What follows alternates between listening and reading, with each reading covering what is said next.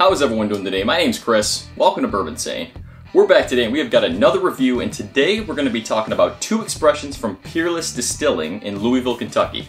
We've got the Peerless Small Batch Rye and the Peerless Bourbon. Let's get into it.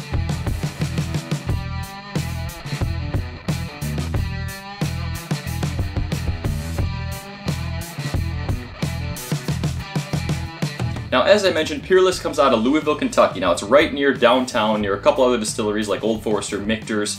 Peerless is there as well, and I was able to visit their location when I was in Kentucky last time.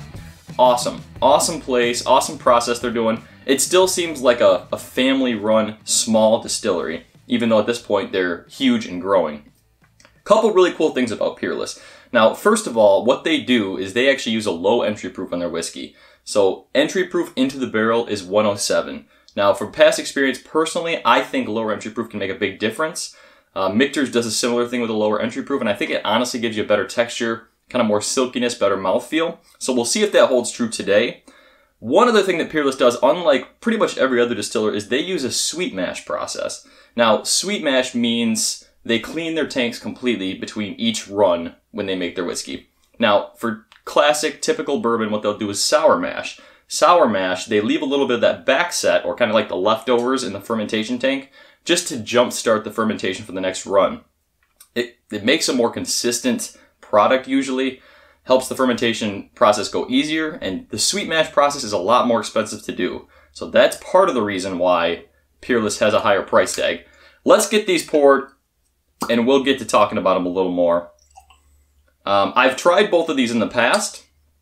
And at the time, I believe they were the 2-year expressions.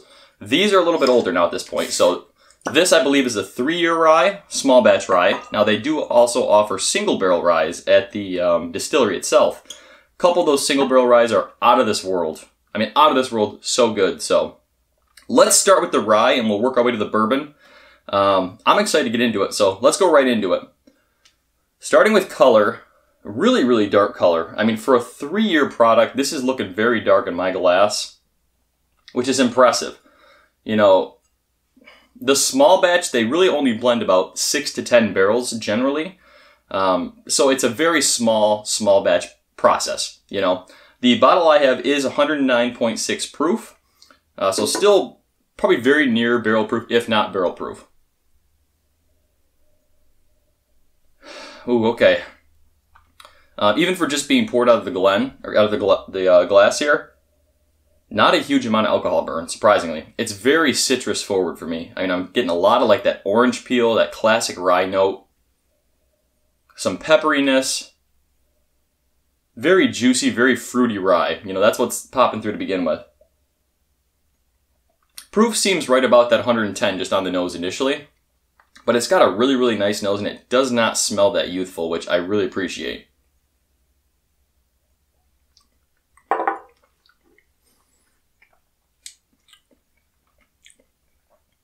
That is good. It definitely drinks older than that. You know, like I mentioned, 2-year, 3-year rye. Really nice flavor. That citrus is definitely holding true for me. But honestly, on the palate, it's got a little more bourbon quality. I'm getting more of that like velvety caramel almost. A little bit of vanilla, but it's definitely a rye whiskey. You can definitely tell it's a rye whiskey. Let's go another sip here.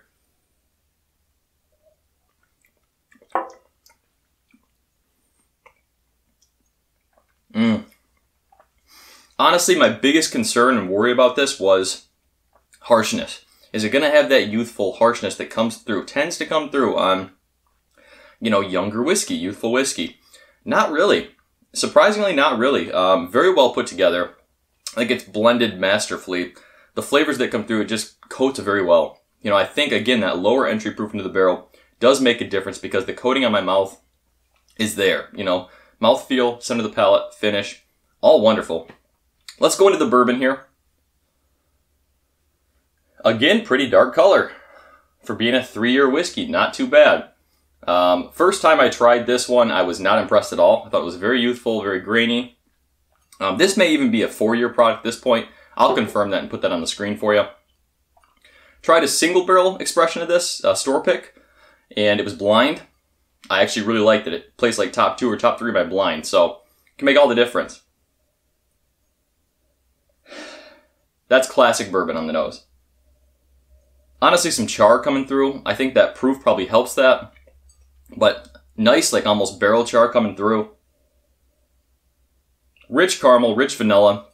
Slight ethanol burn as compared to the rye, which is kind of interesting because rye usually gives me a little bit more alcohol burn, or what I perceive as alcohol burn, even though it's probably just rye spice. A little bit more on the bourbon coming through. Definitely not off-putting. Definitely still wouldn't guess this is a 3-4-year-old product.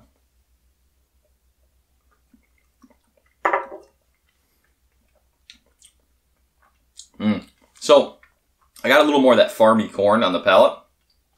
I definitely like the front of the palate of the rye better myself.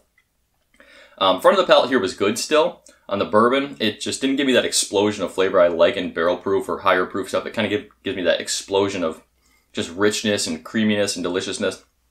Didn't get as much of that on the first sip, but still a well-balanced pour. You know, nothing sticking out more than another. Pretty decent. Let's give it another sip.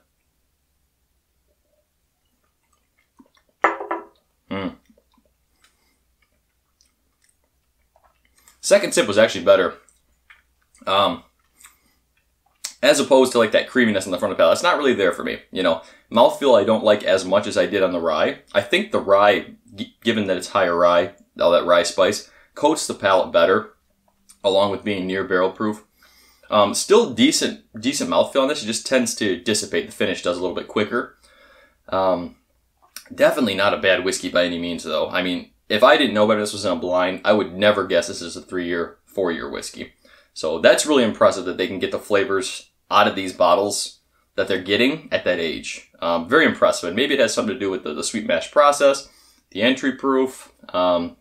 Maybe it's just Caleb blending really well. You know, he's definitely doing that. So, but if you do get a chance to go to the distillery at Peerless, I definitely would recommend it. When I was there, I didn't get time to do the actual tour. I just walked the gift shop. I did the whole, you know, tasting that they offer there.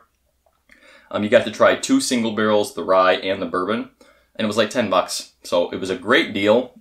Got to try all their stuff, and I would definitely recommend you check it out because it is a really cool place. It really is. Next time I go, I'm definitely going to be doing the tour just to see more specifics, more details of what they're actually doing with these bottles. So I can't wait to do that. But overall recommendation, I think on the rye, I would definitely recommend this, but my issue is the price. Now, for me here in Michigan, I'm seeing this between $100 and $125. At the gift shop, they have the rye single barrels that are about $125-ish again too. I would get the rye single barrel over this because the single barrel, like the probably 3 or 4 barrels I've had, the single barrels, so flavorful, beyond delicious. Like they really are, really are.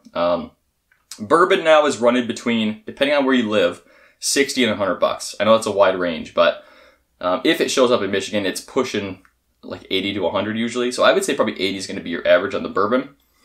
It's hard at that price because we know what kind of whiskeys we can get at that price with the Stag Jr. and Elijah Craig Barrel Proof.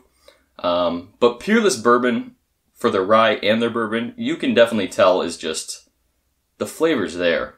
Like when these 2, 3, 4 more years of age, this stuff's going to be sought after. The single barrels are going to be trading on secondary markets. Like you can just tell the flavor profile is there. They definitely know what they're doing. Delicious stuff. If you have the money to spend on these, you're not going to be disappointed getting them. Again, if it was for me, I would get the rye, and I would get a single barrel rye if I could. But like I said, if you have the disposable income and you're willing to give them a go, you're not going to be disappointed with these pickups. Well, thank you all so much for coming in, checking out the episode today. If you like these types of videos, distillery products, distillery review type things, let me know down in the comments below. If you have had the small batch rye or the bourbon, single barrels even, I want to hear your thoughts. You know, did you like them? Do you think they're worth the price tag? Because that's always the biggest hiccup with any bourbon. You know, there's so many options available to us as consumers these days. Does the price put you off to Peerless, or are you still willing to pick them up? Because flavors are there. They really are there. I want to hear your thoughts.